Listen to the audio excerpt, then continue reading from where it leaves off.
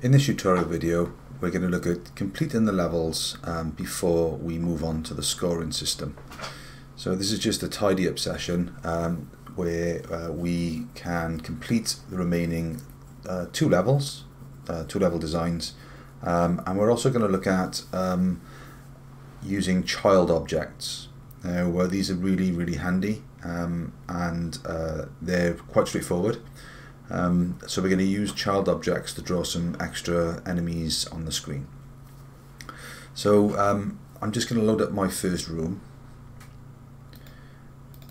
Okay, this is my first room that I've created. So what I'm going to do is to draw in my second level. So I've already drawn my second level, so I'm going to show you that on the screen. Okay, so this is my second level, so it's more complex than the first level. Okay, and I am going to add in some extra monsters into this level a little bit later on. But what I wanted to show you first is one of the tools that enables us to make sure that our levels are consistent. So if I go back to my first room, you can see that I've got a space here for my scoring system. Now it would be difficult to line this up on my second level without using these tools, and they're the ruler tools. So if I just highlight, or if I just click on the ruler here, you can see that my cursor changes to a up and down arrow with a line through it. Okay, and as I drag down, it allows me to drag down the ruler on the screen. So same thing with the with this axis, with the x-axis, I can drag the ruler across. Now I've got a meeting point there now where my walls meet. Okay, so I can use these figures to draw my ruler on my new room. So I'm looking here, and this is like 750, and then that next marker across, so 750 and the next marker across. So if I started a new room, for example, don't know like that. If I start a new room, create room. So if I go back to my first room, 750, oh hang on, let's make sure that the room's the same size, because it's not. 1920 by 1080. Okay, let's zoom out so I can see the whole room. There we go, 1920 by 1080. So my first level then is 750 plus the 1. Okay, so I'm going to go back onto here, I'm going to click here, I'm going to go 750 plus the plus the 1. So that's where my walls start on the x-axis, and on the y-axis it's 100 and just coming up to the second line there. So I'm just going to come down to 100, and that's where that one is there. I know I can start putting my wall tiles in, or my floor tiles I should say, sorry, into my game. So I know that my first tile is going to be there, okay, and my second, so I can draw my, just check that, yeah. Okay, and then I can start drawing in the rest of my room. So I can hold on the Alt key, I can draw my tile in there. Alt key, I can draw my tile in there. I think it's there. Just double check. Yes, it is. Not there. There and there. And now I can draw my border around the outside of my room as I normally would. So that allows me then to have the same gap, okay, on each level. Okay, the same blank space on each level. So it's a really handy tool to help you lay it out. So what I'm going to ask you to do, I'm going to pause the video in a second, and what I'm going to ask you to do is to complete your second level and your third level. Don't forget, you need to keep the same naming conventions. So this room here, I'm going to rename, and I'm going to call it RM_level 3. Okay, and then I've got my 3 levels drawn, and you can drag your objects in and put them where you like. we are going to be looking at adding some extra monsters in after we come back after the pause. So complete the next 2 levels of your game, and I'll see you back in a little while. So I've now created my 3 levels. To remove the ruler guides, it's a straightforward process. You just hover over the ruler guide as like you see on the screen, click and drag back to the ruler, and it removes the ruler guides. So let's have a look at what I've done here then. So we've got level 1, which you've seen before, that's quite straightforward. We have level 2, which is slightly more complex, and I'm going to put some more monsters in here in a minute. And then we've got level 3, which is the most complex maze. You'll notice that there are 2 keys, so I need to get this key in order to open this lock, and then this key in order to open up that lock. So how you design your levels is up to you. You haven't got to have 2 keys. I've just decided I was going to have 2 keys. And again, we're going to put some more monsters in here to make this slightly more difficult. Also, you can change the levels, the way that the rooms are ordered. So if, for example, you wanted to use level 2 as level 1, and that was going to be your first level, if you click on the house, okay, you can see you can change the room order. We'll be looking at this in a little bit more detail a little bit later on, because when we do the welcome screen, that's going to be the first screen that that's displayed. Also, you'll notice that in game there is a hat. Okay, I've created a sprite for a hat, so the hat sprite is there. Okay, and I've also created an object based on that sprite, and the reason for that is the end goal, the end game is to collect the hat. I mean, the game's called Yo, Where's My Hat? So you need to find the hat in order to finish the game. Once you get the hat, that's the win. Okay. So what we're going to look at now is creating some monsters that have a parent and child effect. So what that means is we've got a monster that we've created that has code associated with it. So if I open up the monster object, so you can see the monster object there, we've got code associated with this object. We've got a create event, which if I can move that out of the way, the create event, which sets the random direction, and we've got what happens when it collides with the wall. Okay, so what we're going to look at now is how we can use the parent option here in order for other monsters to take on the code of this monster as a parent, and they're going to be the children of that object. It sounds complicated, but it's really not when you see it in action. So I'm just going to tidy up a little bit of this, just so as we can get going on this. And what I'm going to do, I'm going to pause the video, and I'm going to create 2 extra monsters. I'm going to have a red monster and a blue monster, and what they're going to do, the blue monster is going to move horizontally, and the red monster is going to move vertically. So whereas the white monster can move in any of the 4 directions, the blue one's going to move horizontally, either left or right, and then the red monster is going to move vertically, either up or down.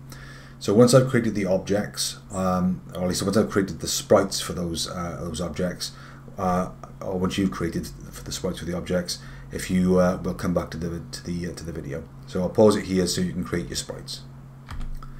Okay, so on screen you can see that I've opened up my original monster object, and I've also created a monster object for my H monster, which is my horizontal monster, and my V monster, which is my vertical monster. But you'll also notice there are no coding events in these at all. So if I was to put one of these in my game, nothing would happen. So I'll just show you that is the case. So if I go into level 1 and I drag in the H monster, that should move horizontally. So let's put it there. Okay. So when I run the game, okay, it becomes, and you can see that there's nothing happening with this H monster at all, whereas the original monster is moving. Okay, so what we're going to do is something called we're going to give it inheritance. So these 2 monsters, the H monster and the V monster, are going to inherit the code from these, which means it's going to have the same code as the V monster, as the main monster. So we don't have to code things, and we can change individual elements, and that's what we're going to do. Okay, so it's a very straightforward process. Okay, so all I'm going to do on the original monster, the one you want to be the parent, you can see there's a parent option here. You just click the little icon to the side. So I'm looking here, click the object to the side, and it asks me which are the children of this object. So we're going to have the H monster and the V monster as children. So we're going to go objects. So I'm going to have H monster, and I'm going to also add objects V monster. So I've got this object now has two children, H monster and V monster.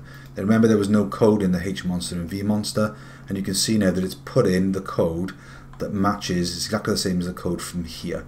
Okay, so if I open up this create option here, you can see the code for that, and if I open up the code for this one here, you can see that it matches it exactly. Okay, it's exactly the same. All right, so we're going to do some work with this now. We are going to change the way that these are coded. So I want the collisions to with the wall to be the same, because obviously as the object or the monster hits the wall, regardless of whether it's going horizontally or vertically, we wanted to change direction. So the code for that currently says it's going to change 180 degrees. So if it hits the wall coming down, it's going to go up. If it hits the wall going left or right, it's going to go left. Okay, and vice versa. So let's close down this code window. Actually, no, I'm not going to close down that code window, because when I recode, I can copy and paste bits of my code. So I want to use this code, okay, in my other monster. Or at least I want to adapt the code in my other monster, but I don't want to be retyping it because it's a waste of my time. So if I copy it, Control and C to copy it, okay, and then I'm going to come down here. Oh, I did that last time. I'm going to move this across and close down the code for this monster. And what I'm going to do, I'm going to click on this OBJ monster, okay, there. I'm going to right click, and I've got three options. I can either open the parent event, well that's just opening up the parent coding window. I can choose to inherit the event, which is keep it the same as the parent, or I can override this particular event, and that's what I want to do. I want to override this event, and what will happen, it'll open up a new code window with no code in it. So what I'm going to do is to highlight the code in this window. I'm going to paste in the code that I copied from the parent event. Now remember, this monster is going to move across the screen horizontally. So horizontal directions are 0 and 180. So I'm going to get rid of the 90 from here, and I'm going to get rid of the 270. 270. Okay, so I can close this down. So now when I move over to this window, you can see that I've got one that's grayed out, which is the one that's inherited from the parent object, which is the one here. Okay, that's the OBJ wall one, and the one I've just created now is white, which means that one is not inherited. It's a different piece of code. Okay, so I'm going to do the same thing on the vertical monster one. So you can see that I've got the same setup here, where I've got two that are grayed out. So I'm going to right click on there, I'm going to override the event. Again, I'm going to paste in my values on my code. Again, here I'm going to make sure that I change, let me just move that over a bit. I'm going to change this, I didn't change this in the last one, I'm going to go and change it now. This is a random vertical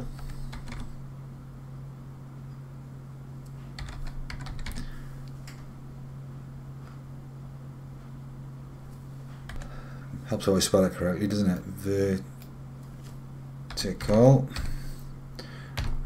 movement and speed, and obviously the one above it is going to be horizontal. So the vertical movements here are going to be the 90 and the 270. So I'm going to get rid of the 180 and the 0.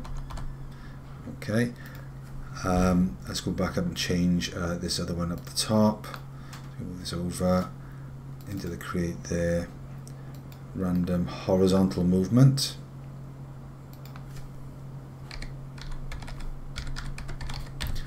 Horizontal movement. Okay, let's see if those work then. Let's go into our room, and let's as a matter of fact, let's play the game, because we already set up the blue monster in the game. Okay, and now you can see that that blue monster has automatically been allocated a movement. So if I come up to the monster, because it's inherited the previous the parent, you can see as it collides with the wall, it goes back. Okay, so let's just double check to make sure that this and that also works. So it's when I collide with the monster, my player disappears back to the start. Okay, so let's just look at one other thing, and that, let me zoom out a little bit, and that is going to be well, what happens. Let's close down these code windows just so as we can see more clearly. What happens if I add something to the parent object then? Well, what should happen is it will automatically add the same objects to the horizontal and the vertical monster. Okay, so let's give that a go. I'm just going to add something that's not going to do anything in game. I'm just going to add something to like a collision event with the lock, for example, because we haven't got that listed in here. So we're going to add, it's not going to stay, I'm just using it to demonstrate. So I'm going to add an event. Let's say we're going to have a collision event, objects, and let's say if we collide with a lock. Okay, so I've added that to the OBJ monster, which is the parent. So what should happen now is that OBJ, this one here, this OBJ lock event should be added to the horizontal and the vertical monster automatically, and you can see that here it's been added to the horizontal monster, and here it's been added to the vertical monster. Okay, so it's a very powerful tool. Stops us or reduces the amount of coding that we need to do. I'm going to get rid of that because I don't need it. I'm going to delete that event, and also that's then be deleted from the other monsters as well. So what I'm going to ask you to do now is to populate your levels with four-dimensional movement monster, like the white one, a vertical monster red, and a blue monster horizontal. You can put as many as you like in your levels. Obviously the higher the level, the harder the game should be. And then next time, in the next tutorial video, we're going to be looking at creating fonts and the scoring and live system. So I'll see you in the next lesson.